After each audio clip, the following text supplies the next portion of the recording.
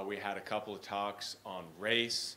We learned about the Navy and naval exploration. That was fantastic. We had literature most recently. And then, crazy enough, we had our first Kinder Institute seminar on John Locke. I mean, how we lasted 5 years before we did that. So it was a fantastic seminar. And we're going to end with a bang tonight with our distinguished visiting lecturer, our annual distinguished visiting lecturer. I'm going to introduce her in just a second. But first, I want to give a couple of thank yous.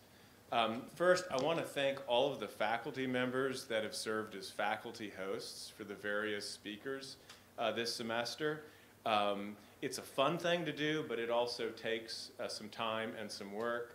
So shout out. And of course, our political scientists, unless they're playing hooky, like a few who won't be named, aren't going to be here tonight because of the weird practice of having departmental meetings on Fridays at 3:30. What kind of department is that? So they won't be here, but we can give a silent shout out to Rudy, who hosted James Patterson, Jeff Pasley, who hosted Michael Verney, Charles Zugg, who won't be here, who hosted Claire Arsenis, that was our Locke talk, Marcus, who hosted Maria Hammock, and then Matt, most recently, who hosted Laurie Balfour. So thanks to all of them.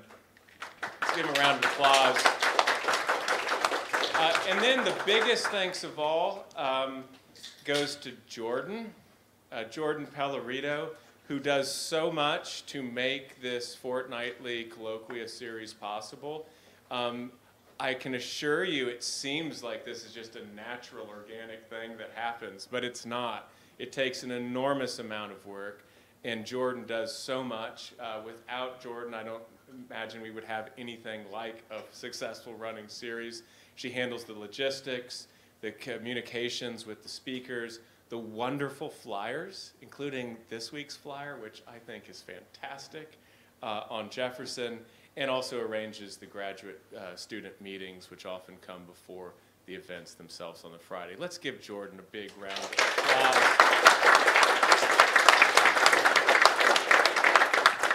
Now, to our speaker today, it's a pleasure to welcome back to the Kinder Institute, the University of Missouri, to welcome Krista Dirkseide, the Brockman Foundation Jefferson Scholars Foundation professor. And as the old saying goes, if you have foundation in your job title, you're important. If you have it twice, you're very, very important. And she is. She is important. I mean, she is an authority on Jeffersonian America, wide-ranging interests. I love that. Not just kind of one thing that she does, but looks at the period in the whole. She's written about race. She's written about politics.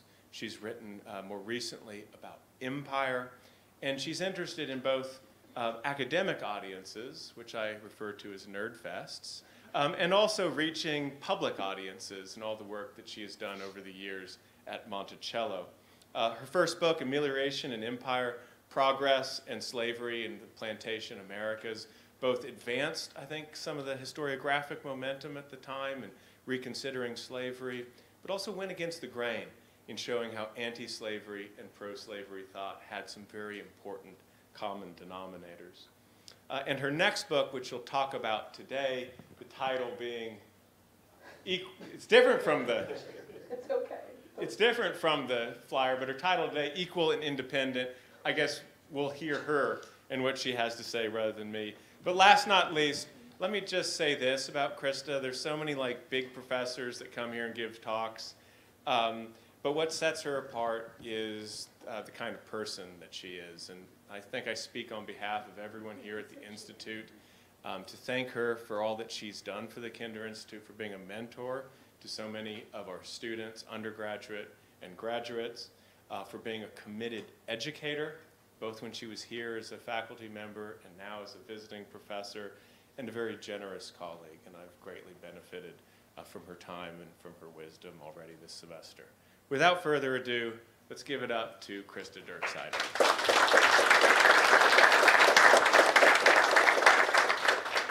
Okay, well, thank you, Jay, for that very generous introduction. Jay, I was actually thinking about when we first talked about this project. I think it was in 2015, and I think we were taking a walk around Magdalen College at Oxford. I'm pretty sure I had that sort of memory today. But in any event, I'm really pleased to be here. Thank you all for coming on this sort of cold and nasty winter day. I appreciate you coming out. And it's wonderful to have so many colleagues, friends, and students here today. So I really appreciate it. So as Jay said, the talk that you're going to hear today is drawn from my forthcoming book. This is a book that is about Thomas Jefferson's family members on both sides of the color line. It is a global history of that family. And it's really about their lives and experiences and the making of 19th century America. So it's supposed to be coming out in the fall, but who knows what Yale is doing these days. So I wanted to begin with this image very deliberately. This is an image of Monticello I'm pretty sure very few of you have seen before, if at all. This is an image of Monticello in the late 19th century as it had been sort of plunged into decay when no one cared about it and nobody cared about Jefferson. I think one of the things that we forget often is that between the Civil War and FDR, Jefferson really sank into obscurity. People didn't really care about him. They didn't really talk about him. And this really resonates with his family as well. People think, oh, they're going to reference Jefferson, or oh, they're going to reference Monticello. But no, more often than not, what they reference are these principles. And I'm going to talk about that more today. Okay, so until quite recently, I think people, if I said Thomas Jefferson's family, they would have thought something like this. This is an 1825 depiction of Monticello. It is a sort of image of domesticity, of whiteness, right? The family members that you do see are his two white granddaughters and his grandson, George Wythe, okay? And these would be people who would fall under that definition of family. This is Anne Carey Randolph Bankhead, the eldest grandchild. This is her sister, Septimia Randolph. And this is their youngest brother, whom you just saw on that lawn. This is George Wythe Randolph, who was the Secretary of War for the Confederacy during the Civil War. Okay, so if I said Jefferson's family, that's immediately who people would think of. But part of this project is trying to think about family and push and broaden that category and complicate it, right? And get us to think about family that included someone like this, okay? This is also a grandchild of Thomas Jefferson, but also of Sally Hemings. Her name is Ellen Wales Hemings Roberts. This is her sister, Harriet Butler Spears. And this is, right here on the bottom, sort of right, Beverly Jefferson, their cousin, as well as his sons. Okay, so part of the thrust of the book is to try to get us to think about family in this much more capacious, complicated, and inclusive manner that I don't think we're used to thinking about as much. However, this is not just a biography, okay? It's really important to me to restore and acknowledge the integrity of their lives. But I think we can see so much more when we think about their experiences and their lives. And that is, they offer a kind of lens to the rise of 19th century America, and not just a nation, but also, as Jay said before, an empire. Okay, so the departure point of this book is not the more familiar Declaration of Independence. This is, of course, the Dunlop copy that Congress ratified, that you all know. And I'm sure, if I sort of queried the room, that the second paragraph would be extremely familiar to all of you, right? It contains those iconic words, all men are created equal. However, it's this version that really frames my book. This is the rough draft of the Declaration that Jefferson scratched out in a Philadelphia boarding house in the hot summer of 1776, okay? And part of what I'm trying to do in this framework is to emphasize that this is very much a wartime document, okay? This emerges out of wartime necessity, okay? It has to do a lot of work in the context of 1776. It has to mobilize people, military resources. It has to move the needle on public opinion in what is, in many ways, a very unpopular war against one of the world's greatest empires, okay? So this is a historical document. It's not a timeless document as we now think of it, okay? It is firmly anchored in 1776. But I'm most interested in these two paragraphs, okay? And I want you all to remember that Jefferson initially wrote this document to be heard, not to be read, okay? So the way it sounds and the repetition of certain phrases are very, very important in this document, okay? And I'm not here to tell you that the first paragraph is more important than the second, or that the second is more important than the first. I'm here to tell you that they are inextricably linked. They complement each other, okay? The first paragraph inaugurates a new nation in the world, no longer a collection of 13 backwater colonies. We have an independent state that is supposedly on par with European states. Kind of a crazy assertion, but that's, that's what he's declaring. And the second paragraph is a modifier. It's that nation that gives these rights to all men described in that second paragraph, okay? So you can't have one without the other. But as I'm sure you'll notice, there is a phrase that's repeated, okay? And that is equal and independent. This is edited out of Congress's version, okay?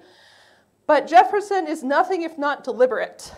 And it is these two principles, entangled concepts, that undergird the American Revolution and serve as the basis for human freedom, okay? That is what he is telling us in these documents. And I think these are the concepts that are picked up, redefined, reinterpreted by his descendants on both sides of the color line in the 19th century. Okay.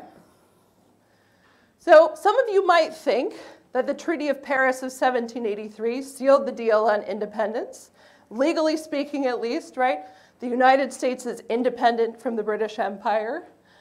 But one of the premises of my book is to suggest that independence was actually a messy, protracted, contested process that lasted well into the 19th century, if not into the 20th, okay? And that these family members are thrust into the middle of that process, okay? So I think what happens here for the Hemingses and the Randolphs, right, is that they're forced with trying to make sense of Revolutionary era principles in a historical context that is at least half a century removed from the American Revolution, okay? And this, I think, Jefferson sets up, right? Because even though he thinks these are enduring principles, he acknowledges that they have to be interpreted and implemented differently according to different historical contexts. That's the only way you get progress, folks. Otherwise, you may as well be a monarchy. And he makes this distinction. He says, if you don't change, right, if you don't think about the application of these principles differently, you're no better than a king. Okay, so that's his distinction. And all of these family members essentially answer, I think, in similar ways. They suggest that their own experience, their own historic circumstance, helps them better secure and realize these principles, rather than leaning heavily on or just repeating the wisdom of the past. Folks like Jefferson or Washington, or even Benjamin Banneker or Lemuel Haynes, right? They do not want to repeat what has been said before, because this is a new day, a new dawn, the 19th century. Okay, so broadly speaking, this project is divided into 3 parts.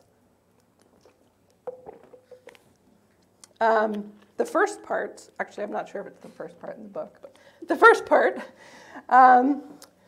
essentially sort of embeds the white Randolphs in slavery's capitalism in the early 19th century. And it suggests that these men who are rendered penniless, impoverished, because they inherit Jefferson's debts, look to slavery and the various technologies emerging and undergirding that expanding system in order to claim a place that they deem that is both independent and equal to other white elites. I also look at the putatively free North.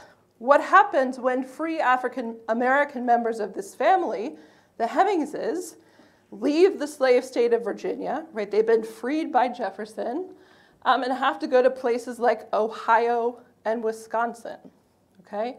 This is an era, don't forget, in which the federal government does not mete out any kind of national citizenship, okay? There's nothing about that in the Constitution. Instead, it is states who award citizenship. So when members of the Hemingses go to a place like Ohio, they aren't considered citizens, okay? In fact, they have to go through incredible obstacles in order to become legal residents of places like Ohio, okay? So this story is about them negotiating and resisting a lot of the ever-present racism and violence that is in places outside of the slave South, okay? And the challenges they endure, but also the kind of achievement and success that I think is a hallmark of their families in the 19th century. And then finally, I look to the British Empire, okay? It's a British world, folks, in the 19th century. And even though Jefferson in the 1780s said, the first thing that we need to do is get rid of, jettison British power in order to be independent and equal, his descendants knew better. They decided they could channel British power in flexible, sometimes oppositional ways, either to violate state sovereignty and create a kind of unequal system, at the same time that they could use British power to uphold a nation's sovereignty or independence in the international system. So British power could be used in very different ways, and this is an innovation, I think, that emerges from the lives of these descendants. Okay, who exactly am I talking about? Some of you may be familiar with Annette Gordon Reed's work, pathbreaking work about the Hemings family, but I think it's always useful to have a kind of genealogy at hand, okay? So I hope what you all see here in the middle, okay, is Thomas Jefferson flanked by 2 women. He fathered children with both of these women over the course of 40 years, not at the same time, right? Martha Wales Skelton was his white wife. He had children with her in the 1770s and 1780s. On the right is Sally Hemings, his property, with whom he had children between the 1790s and 1810, okay? The kicker here is that these 2 women are half-sisters, okay? They have the same father, the slave trader, John Wales, okay? We don't have any illustrations or depictions, of either woman, but contemporary sources say that both were beautiful and that they did look alike, okay? So for this project, though, I'm mostly interested in the children of this daughter, Martha Jefferson Randolph. She had 12 kids, some of whom I've already put up on the screen. And these children right here, okay? Because even though they seem to be of different generations, they're actually contemporaries on the Monticello mountaintop. They see each other grow up, okay? So I'm interested in them because they are contemporaries. Okay, so let me start with this guy. This is Thomas Jefferson Randolph, Jefferson's namesake. His family members call him Jeff. He was born in 1792. And at Jefferson's death, he's made executor of the estate. I'm sure many of you guys know that Jefferson died in debt. You may not know how in debt. The grand total was something like $107,000, which is $3 million today. Okay? So Jeff Randolph, is unsure about what he's going to do because he inherits this debt. It's his job to satisfy all of the creditors, okay, who are coming forward trying to recoup their losses. And he comes up with a variety of strategies to try to absolve those debts, in part because he has to, but because he's already worried about his position in society, the fact that he's been essentially taken down a peg because of this debt. Okay? It's important to point out the way that debt and dependence are connoted, right? They mean essentially the same thing in this period. He's worried that his independent standing in Virginia elite society has been endangered, okay? And he's willing to do almost anything, folks, to climb his way out of that hole. So initially, he turns to Monticello, not to the house, not to the land, but to everything inside of it, to all of the livestock, all of the agricultural machinery, and also to all of the people, okay? So one of the first things that he does is put up for auction 130 people owned by his grandfather, okay? When appraisers come up to appraise the value of the estate, 90% of its worth is in these people, okay? And the sale, the auction that ensues, happens in this seemingly idyllic space. The West Lawn becomes a slave market, okay, in 1827. And people like Peter Fawcett on the right and Anne Elizabeth Isaacs are among those forced to ascend the auction block and be divided from their families. However, I will say that both of their families did find freedom in Ohio, and it was through their perseverance that they bought each family member's freedom and eventually brought them to freedom across the Ohio River. Okay, well, so let me back up. After this sale, Jeff is able to generate about $30,000. Okay? So you don't have to be a math genius to know that he still has at least $80,000 that he's got to pay off. Enter strategy number 2. And you wouldn't necessarily think this from looking at these books, but his big idea for generating money is to edit and publish a collection of Jefferson's writings. A friend, a political ally of Jeff Randolph, says, "Dude, if you produce this, you could get up to $100,000. Jeff's like, "What? Okay, I need to do this." So he secures a publisher, but guess what? It's a bust. Okay? He barely makes $1,000, right? So this was a ridiculous kind of scheme, but at the time, people thought that Jefferson had a reputation, a kind of popularity that would lead to this becoming a kind of bestseller. Okay. So it's not long before he has to turn his attention elsewhere to try to, again, pry himself out of debt. And the thing that he sets in his sights is the railroad. This is an image of the Virginia Central Railroad, which started being built in the 1840s. So you guys can get your bearings, the Atlantic Ocean is here, the Appalachian River mountains are here, excuse me. So initially this thing links Richmond, right, the capital, with the tiny hamlet of Gordonsville, okay? But the plan is to extend this railroad west, to connect it with the Ohio River, because this is industrialist's dream, to connect the Ohio to the Atlantic Ocean, okay? And this is where this piece comes in. between Gordonsville and the Blue Ridge Mountains, right? Part of this, actually right here, traverses through Jeff Randolph's land. He owns a plantation called Edge Hill. It's about 5 miles from Monticello. He gets wind of this scheme and becomes an investor, okay?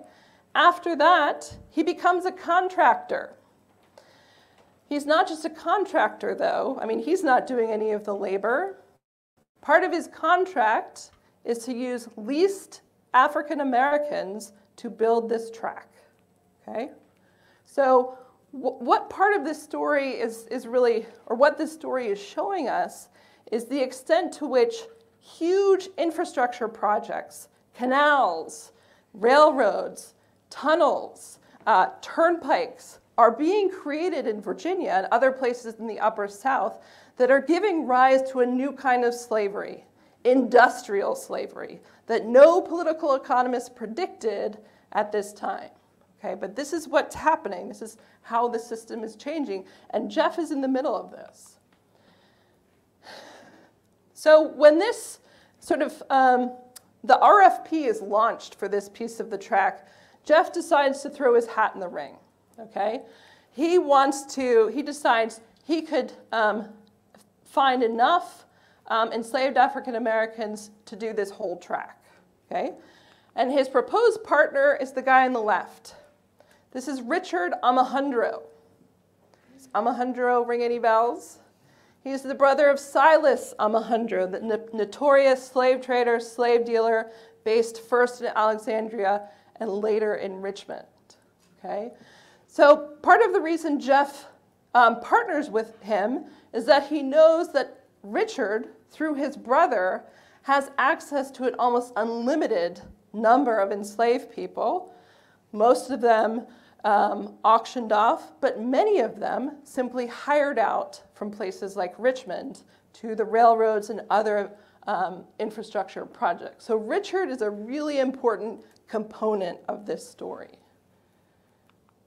Oops. So what happens? Jeff doesn't get the contract for the whole track. He only gets a contract for part of it. But the value of that contract is $70,000, okay? He saves a lot of money because by my research calculations, he's not hiring enslaved people from other people, he's using his own enslaved people. So enslaved men and boys are constructing about 3 miles of track between 1849 and 1852. And it's the proceeds from this contract that helped Jeff absolve these debts by the Civil War. And they also help sort of restore his image, right, his status. He can once again hold his head high as this independent property holder and member of the Virginia elite. This is short-lived, however, because in 1861, he allies with the Confederacy, decides to invest in Confederate war bonds, and loses everything. He loses everything. So in fact, a formerly enslaved person, Isaac Granger, comes back, it's Israel Gillette, comes back to visit Edge Hill, finds Jeff Randolph, could have slung in this chair on the portico, alone, destroyed, with no property save a blind old mule. And I love that end to the story, that he's just alone, bankrupt, with a mule. Okay. The other person that I want to talk about is this man. This is an 1874 portrait by an obscure Scottish portraitist named Alexander Marquis. Okay? He paints this in Madison, Wisconsin. It immediately attracts a spate of criticism. People are like, that beard looks a little bit crooked. What's going on with that right arm? Why isn't it the same color as the left? Okay? So people are sort of really mean to Alexander Marquis about this painting.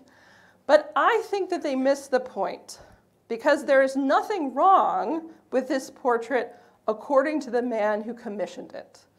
This man is John Wales Jefferson. He's a grandson of Thomas Jefferson and Sally Hemings. He looks like a white man. He is indeed African American. Okay? And this, I suggest in the book, is the culmination of his self-fashioning project as a white person. Okay?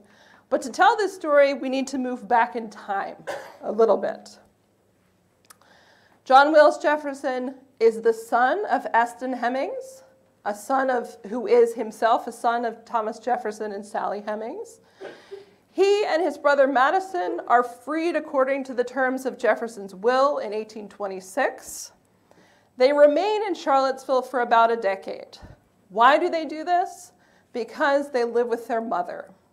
Sally Hemings is never officially freed by the Jefferson-Randolph family, and so they stay with her in a house that they purchase in Charlottesville. After she dies in 1835, though, they are basically hell-bent on getting out of the slave state of Virginia. And where do they go? They go to Ohio, as to many free African Americans from places like Virginia or Kentucky. And they land, essentially right here, just outside the town of Chillicothe. Okay? I don't think we think enough about the boundary that these men crossed when they entered Ohio. Yes, they crossed the Ohio River, that sort of division line between slavery and freedom.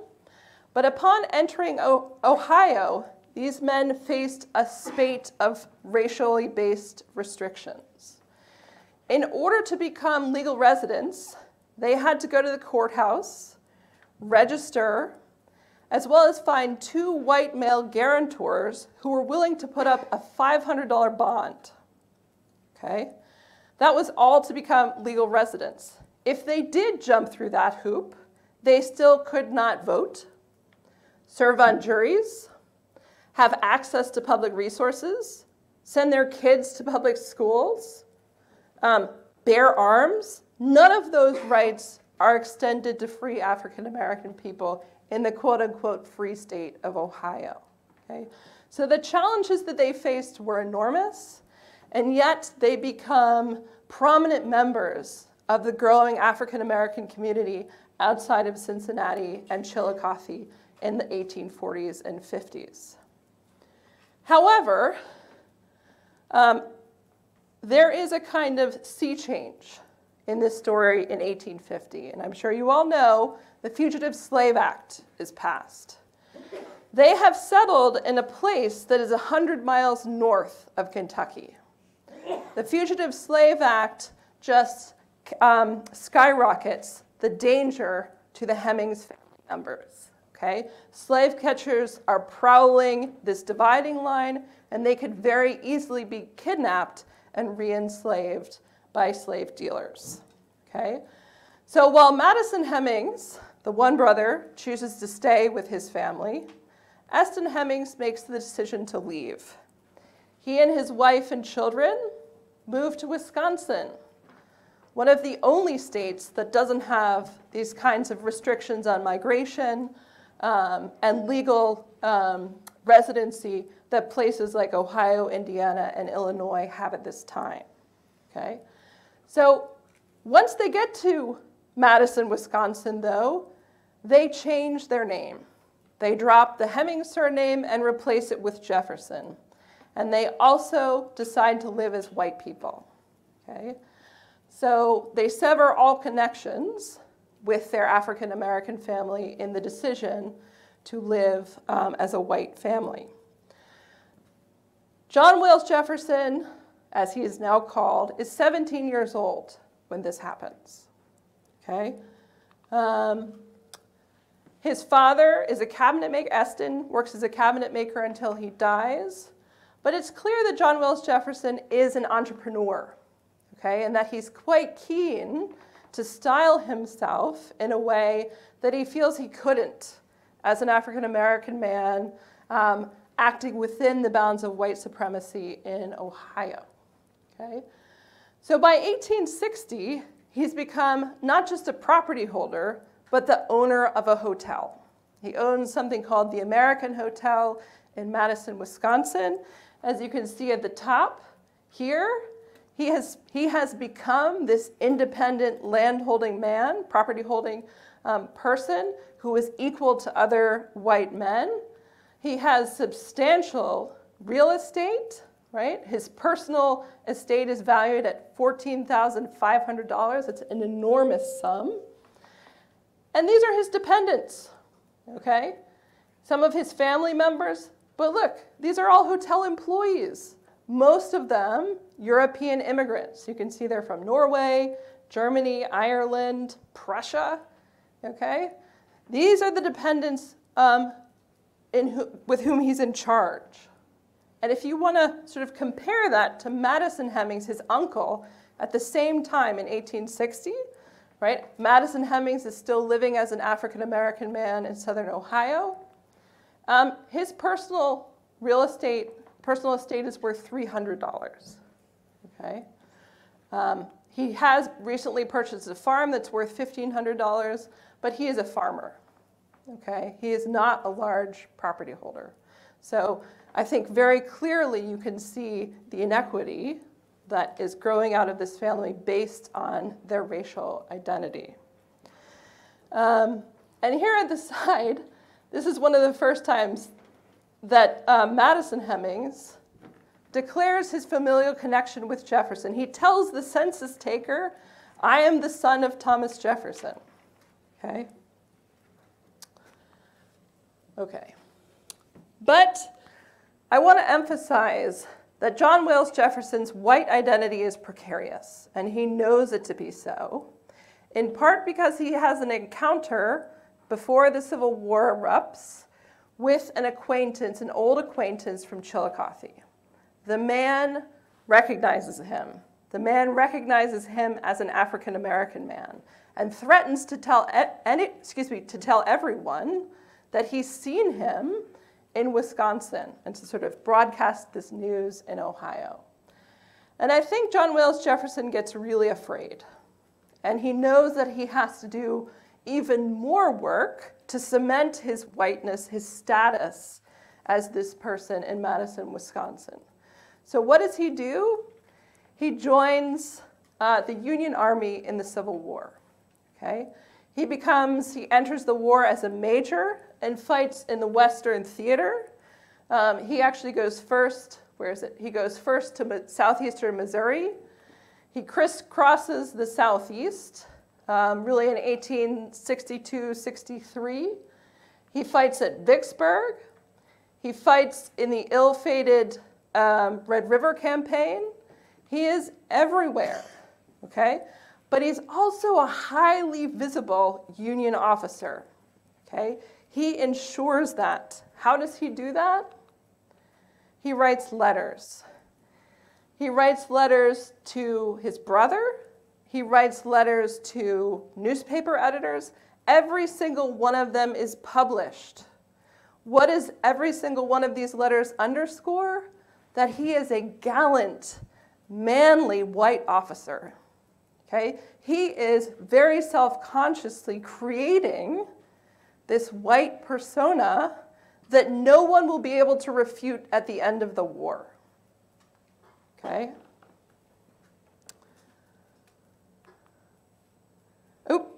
We go back here for a second.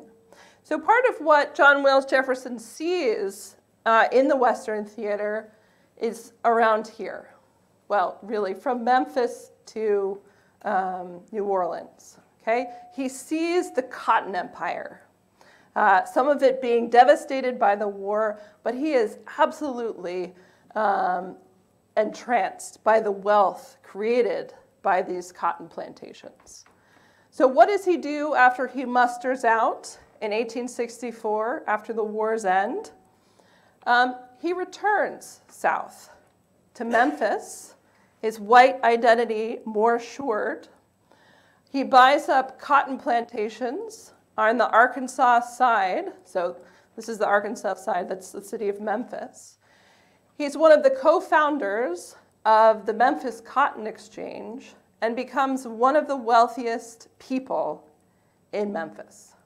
okay? He's a cotton factor, a plantation owner, a Union officer who actually corresponds with presidents, okay? And of all of these family members, he is by far the wealthiest.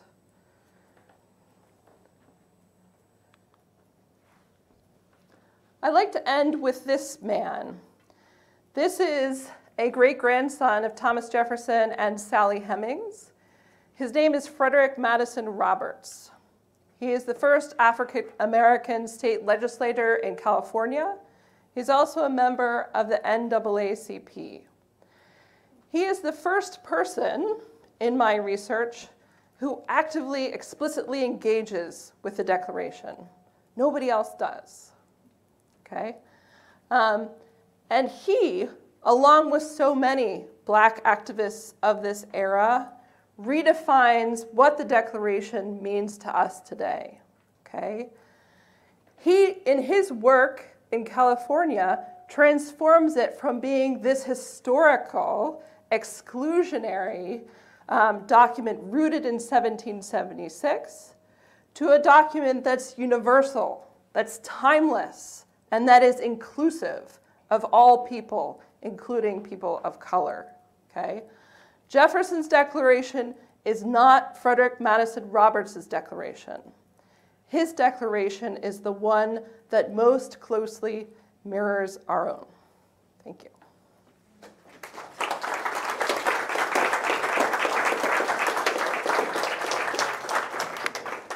Okay, plenty of time for questions. Who wants to kick off? Okay, cool. Yeah, awesome. This was really fascinating. You engaged with so many different historiographies that I sort of, here we go. This is sort of just a very general question. I was wondering if you could talk a little bit about this making of race in the Middle West, where all these things are sort of colliding in Ohio, Illinois, Indiana, especially because, I mean, bringing up the slave sale south is one version of westward expansion, and then the expansion with butternuts, and then again with these Black families into the Middle West region, which shapes the racial policies there. And I was just wondering if you could elaborate on that a little bit, because I think this is such an interesting snapshot of all of that. Yeah, I think traditionally, and especially at Monticello, you know, the story was sort of ended with freedom. Like these people were able to finally find freedom after enduring the horror of slavery. But there the story ended. And I was really curious about what really happened in Ohio and Wisconsin after Jefferson died, and the kind of challenges that they were faced with.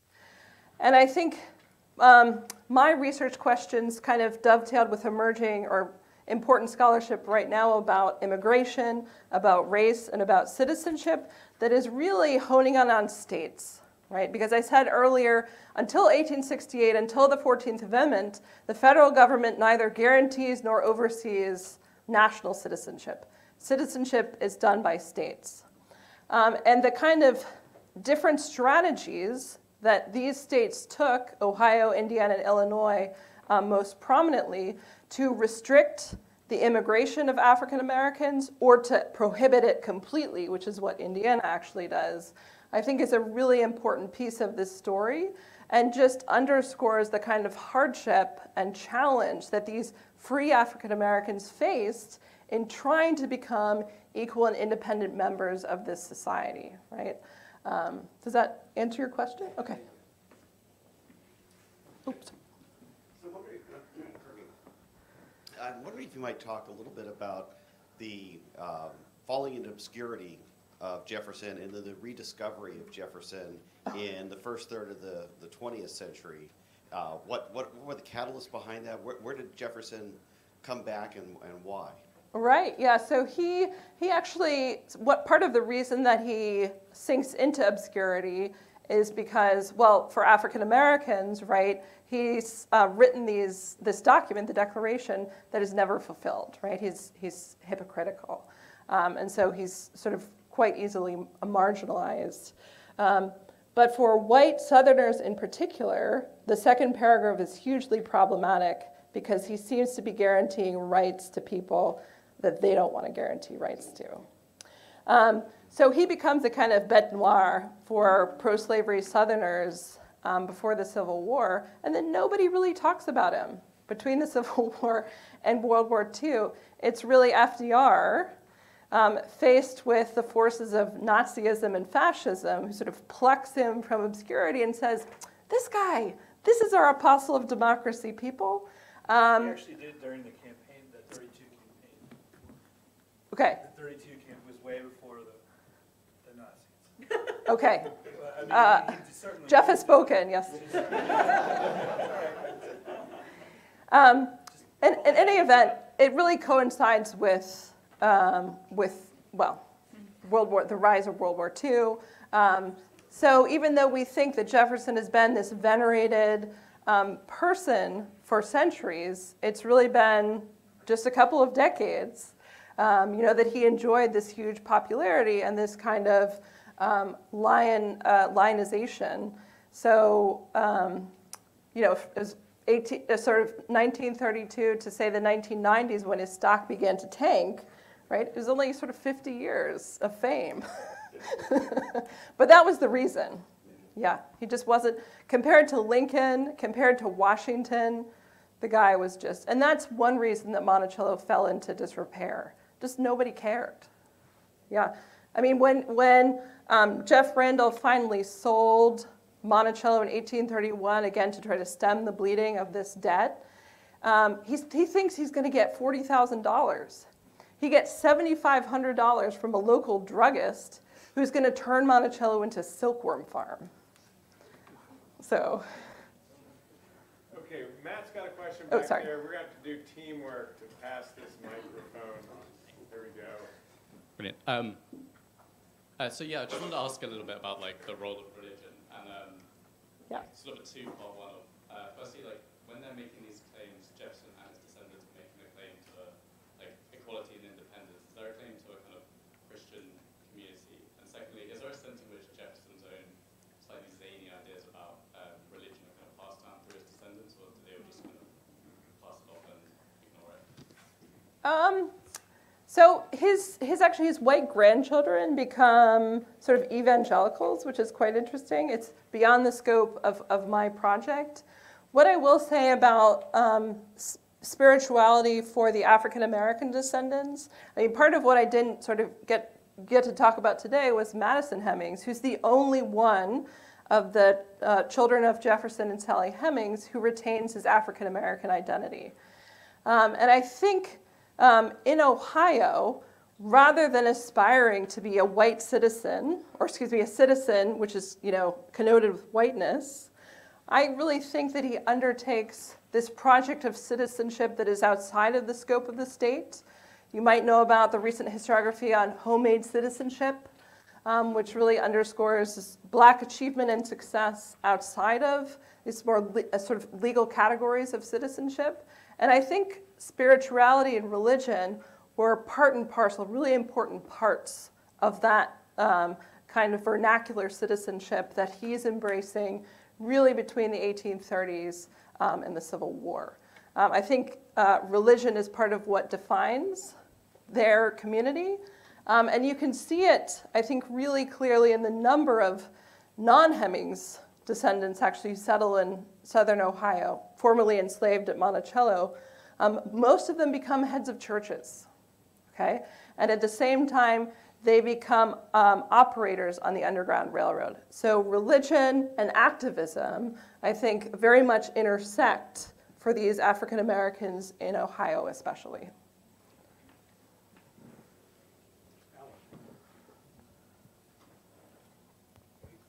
Does Jefferson's grandson, who dies with the mule, that one, who's selling his works, think about going to Congress to sell them?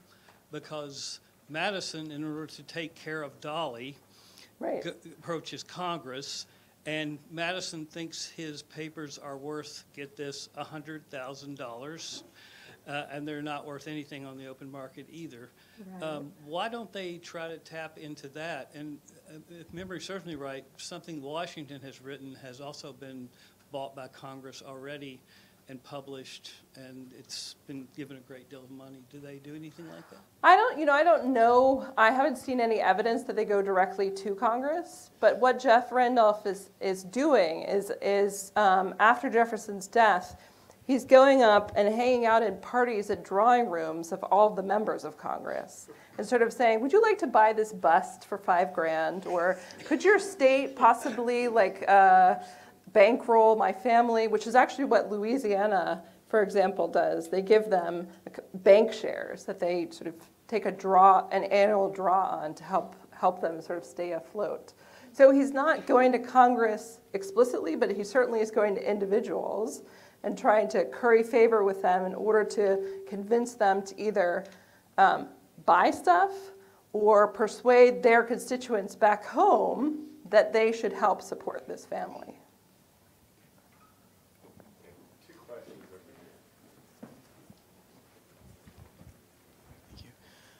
Hello. Hi. So I'd just like to ask if the Jefferson family somewhat fell out of notoriety going into Reconstruction post-Civil War, but they were also wealthy members of societies like in Memphis or in Ohio. What did they do during Reconstruction, and how did they remain somewhat anonymous and out of the public eye if they were wealthy and functioning in these societies? Sorry, are you talking about the African-American family members? Yes, like the general in Memphis. So John Wales Jefferson did not broadcast that he was a descendant of Thomas Jefferson. He never revealed that to the public. So even though he has this sort of surname, he and his part of the family adopt the surname of Jefferson. He never says, I'm the son of Thomas Jefferson, the way, for example, Madison Hemings does. So he has this fantastical wealth, and he does stuff like he breeds racehorses, just like Jefferson does, but he makes no explicit connection. However, Madison Hemings, who does make a few explicit connections before 1870, doesn't have a fraction of this wealth, right? He's a farmer, he's a carpenter. If you read his probate, right, it's sort of like a bed, a black mare, and a list of tools with which he plies his trade. And his real estate is just really about, it's a few $1,000s. So the disparity is really incredible. But not all of these families are really making that connection explicit. And especially for Madison Hemings and his descendants, sort of after Reconstruction, Jefferson fades out completely. They don't care about him. They want to be tied to Sally Hemings. She's much more important to their identity and their sort of familial history. I'm curious to what degree did Thomas Jefferson sort of teach his descendants about, the role he had played in the American Revolution. I've studied John Quincy Adams quite a bit, and I know how intense John Adams was with educating him about all of that. Did Thomas Jefferson do something similar, or not? Yes. Well, not in sort of the revolution, but he did become a kind of educator of the rising generation of white men, in part because he was so worried that they were going to fail. So he tutored his grandchildren, like Francis Epps. Let me just get back to the sort of tree second. So the children of Mariah Epps here, the one surviving child, Francis Epps, is tutored by him at Monticello. One of Martha Jefferson Randolph's daughters marries a guy called Nicholas Trist, who reads law with Jefferson at Monticello. Other grandchildren attend UVA at Jefferson's request. So even if he's not sort of saying, I am the revolution or I am the nation, he's taking great care to ensure that they receive an education either by him or at UVA. Okay? And again, this is to prepare them to be these sort of citizen leaders of the next generation.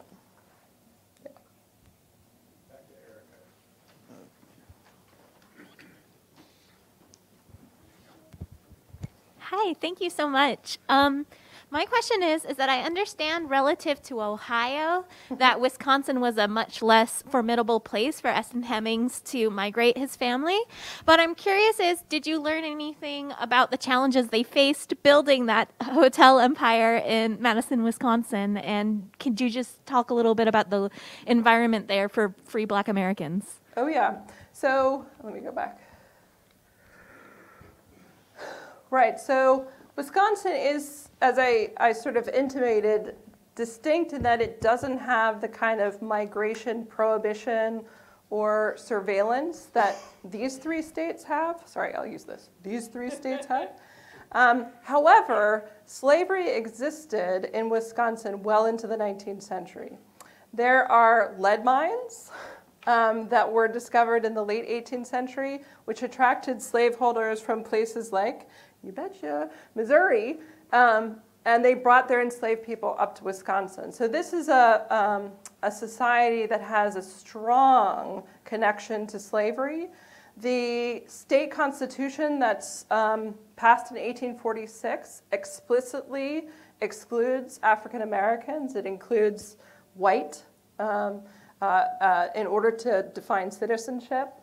However, it is the only state in the Union to nullify the Fugitive Slave Act. So there are some exceptional things about Wisconsin, but you should by no means think that it did not sort of embrace or continue a lot of these sort of deep-seated racism that these other Midwestern states really put forward. Thank you. Is that, yeah. That was great. Oh, but in terms of the Madison Hotel, so he didn't actually, he didn't build the hotel, he just bought it. But I think being a hotel keeper allowed him to begin this sort of very public, self-fashioning project in which he's claiming whiteness really in the public square, but he's using journalists and newspapers in order to cement and sort of reify that identity, beginning with the hotel, but also well into the Civil War. Thank you. Yeah. Yes.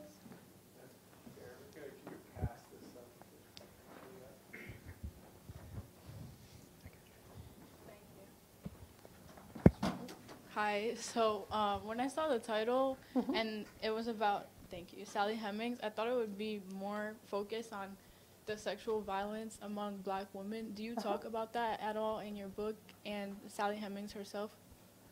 So Sally Hemings is not the kind of focus of this book, in part because that's something that Annette Gordon-Reed really writes about and is going to be writing about in a forthcoming book. But I absolutely acknowledge that, you know, that the existence of that, you know, and I think it's a really important part of the story. At the same time, I want to celebrate the integrity of these individuals and of their families. It's a story that we don't often see told. As I said earlier, the story usually ends with freedom, and we don't think about the challenges and the impediments that they overcame to claim citizenship in the Reconstruction era. And to me, that story of achievement is really important in a family that has been unacknowledged and thrust into the shadows for so long. So that's an important piece of the story, but I also want to celebrate these families and actually put them on the same sort of level playing field as the other members of this family, which they've never gotten in a book before. I think we have time for a couple more questions, but I'm just going to ask one while people are thinking. For a comment first, I love that Jefferson leaves I don't love that he leaves the debts, but what a wonderful American story to leave one's debts to one's successors. My question is about family. What does this story suggest about 19th century family, how it might change over time?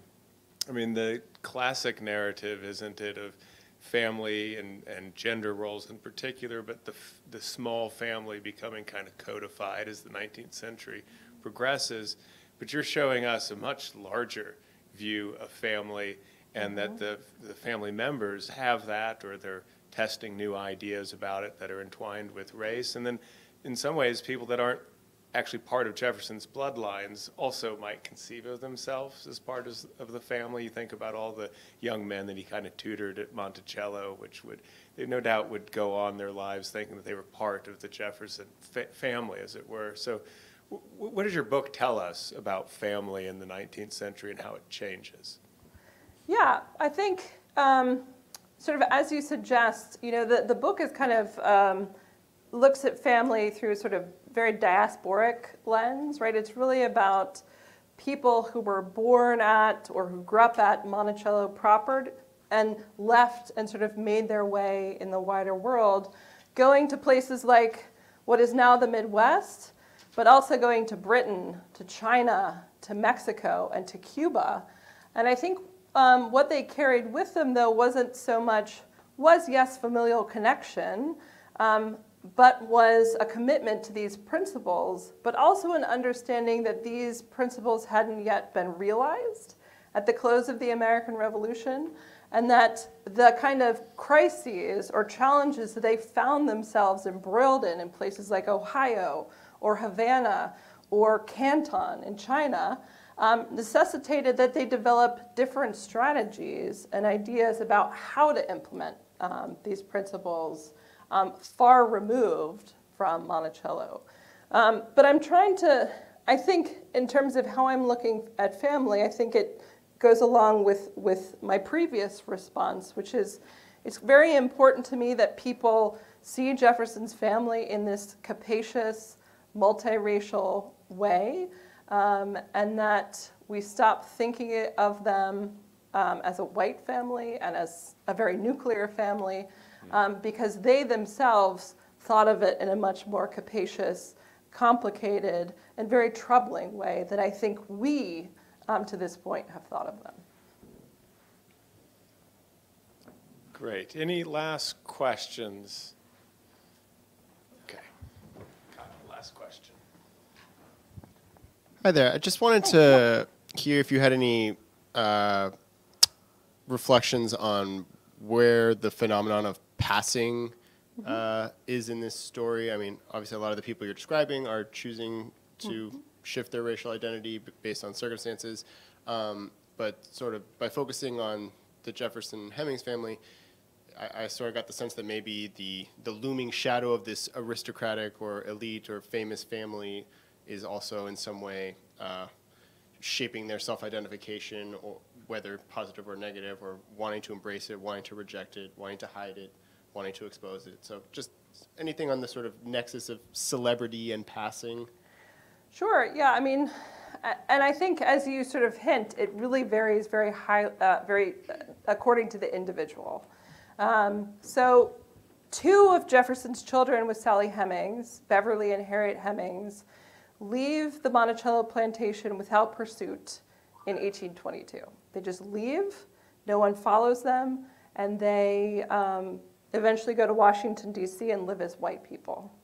And even though Catherine Carrison has written a book that includes or sort of highlights Harriet Hemings, we really know almost nothing about these 2 people, other than what Madison Hemings tells us about his siblings, and that he himself has essentially lost contact with them because they have passed into the white world.